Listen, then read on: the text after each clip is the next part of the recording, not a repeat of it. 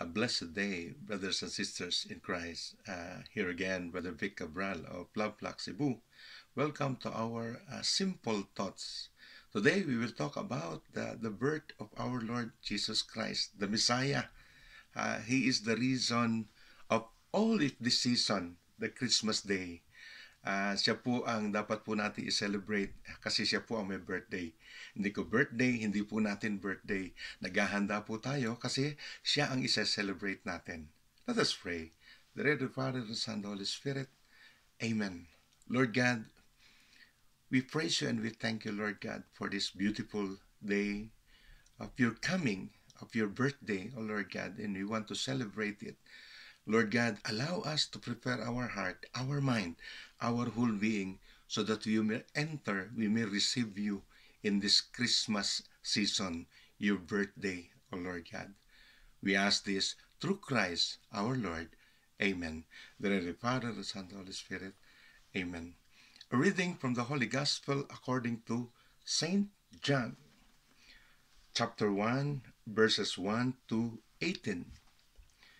The Word became flesh. In the beginning was the Word, and the Word was with God, and the Word was God. He was with God in the beginning. Through him all things were made. Without him nothing was made that has been made. In him was life, and that life was the light of all mankind. The light shines in the darkness, and the darkness has not overcome it. There was a man sent from God whose name was John. He came as a witness to testify concerning that light, so that through him all might believe. He himself was not the light. He came only as a witness to the light. The true light that gives light to everyone was coming into the world. He was in the world, and though the world has made through him, the world did not recognize him. He came to that which was his own, but his own did not receive him. Yet to all who did receive him, to those who believed in his name, he gave the right to become a children of God. Children born not of natural descent, nor for human decision or a husband's will, but born of God. The Word became flesh and made his dwelling among us. We have seen his glory, the glory of the one and the only Son who came from the Father, full of grace and truth.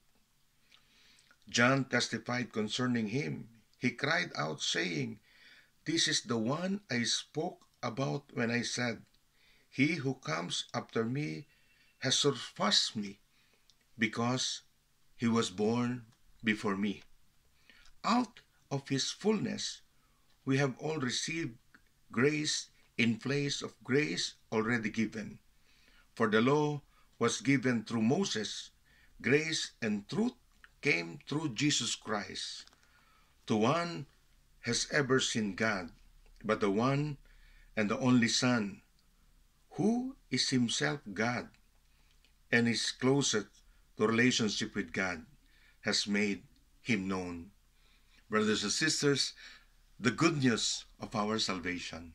Praise you, Lord Jesus Christ. In the name of the Father, the Son, and the Holy Spirit. Amen. Oh, glory to God. Merry Christmas to each and every one of us, brothers and sisters in Christ, in the whole world, in our country, in the Philippines, in Canada, in Europe, in Hong Kong, in Macau, in Taiwan, every places. Merry Christmas to each and every one of us. For sure, typically, everybody is so busy in this Christmas. We have so very busy. We have a busy time, traveling. Some family, some people are traveling now. Some are shoppings.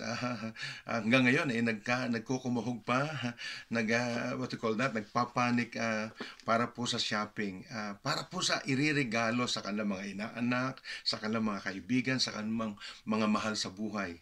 And some families are in this Christmas Eve ay meron po silang exchanging gift, no? Yung nagkakatuwaan, naghahanda.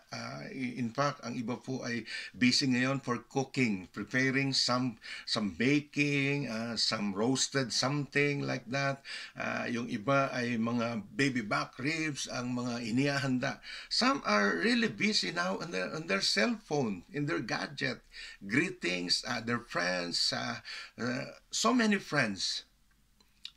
And the question is, who is the celebrant of this season? It is Christ Jesus.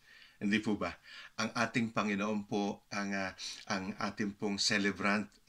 Siya po yung ating ipinagsasaya. Of course, we cannot deny that as a person, since that we have already in our tradition, our culture, na when there is Christmas, there is a gift giving. No, may kasiyahan. Hindi po aalisin yon, hindi po aalisin natin yon. Okay lang po yon. Kailan po wag po natin aalisin din yung tunay na dahilan kung bakit po may Christmas. Who is Jesus? Who is Jesus with us? To me, to you, brothers and sisters. Sino po ba si Jesus sa atin po?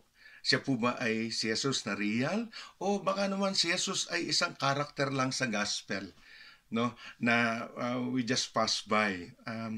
Kasi pagka alam mo si Jesus ay real, for sure magkakaroon ka po ng relationship sa Panginoon. And if you will know Jesus, you will believe Jesus. And we will be trusting Jesus. And we will be having our faith in God, in Jesus Christ. Siya po yung tinutukoy po sa ating gospel. No? Siya po yung ipinanganak ngayon na nagsakripisyo ang ating Diyos Ama para po ibigay ang kanyang bugtong na anak na si Jesus. No? Nakakatuwa nga po ang sakripisyo ng ating Panginoon. Diyos na nasa langit, ang sarap na sarap ng buhay, bumaba pa sa lupa para pag-aksayahan tayo ng panahon. Bakit po? Ang sakripisyo po na yan ay meaning po ay love. Pagmamahal po sa iyo at sa akin. Kaya po siya bumaba dito sa lupa upang tayo po ay turuang maging magpakadiyos. No, magpakaayos. Yun po yung hatid ng mensahe po natin ngayon. Kaya nga po, brothers and sisters, Jesus is here, no? Welcoming each and every one of us. Open our hearts and we will be the one, no? Invite him to come into our heart, into our whole self, so that, brothers and sisters, mararamdaman natin ang ating Panginoon. Yung kabisihan po natin ay ipagwaksi muna natin sandali. Huminto muna po tayo sandali. Let us be still and open our heart and mind. And this is Jesus who is really waiting for us. Trust Jesus. Taste Jesus. Tikman po natin ang ating Panginoon. Subukan po natin ang ating Panginoon. And He will be born in our heart. Amen. Let us pray. Father God, we praise you and we thank you. We ask you, Lord God, to open our hearts, open our mind, open our whole being, so that we may experience the real Jesus in our life. Amen. Merry Christmas po sa inyo po lahat. Thank you po sa lagi pong pagsubaybay nito pong ating simple thoughts in our life by Brother Vic. Please, you can PM me kung ano po ang inyong prayer request. Baka mayroon po kayong ipagdadasal, no, counseling. You can PM me personally. Thank you and God bless. And remember this, that may God, the love, the joy, and the peace of Christ be in each and every one of us. Amen. Father, the Son, the Holy Spirit. Amen.